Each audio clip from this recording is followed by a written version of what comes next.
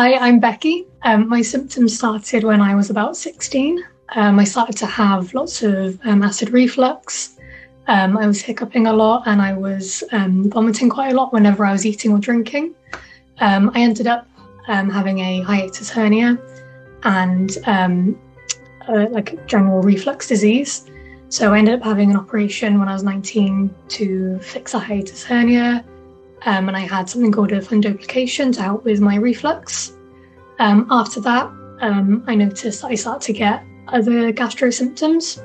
So I was eating really slowly, I was struggling to swallow, and whenever I kept going back to the doctors, they just kept saying, oh, it's from the surgery, it will get better over time.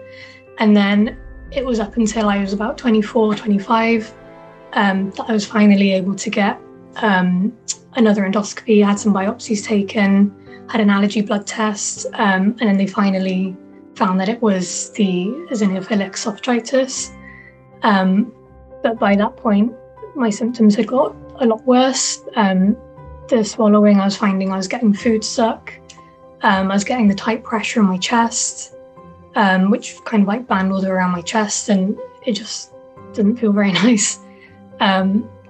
And it was putting me off my eating, which was making me lose more weight. And yeah, they were my main symptoms, to be honest.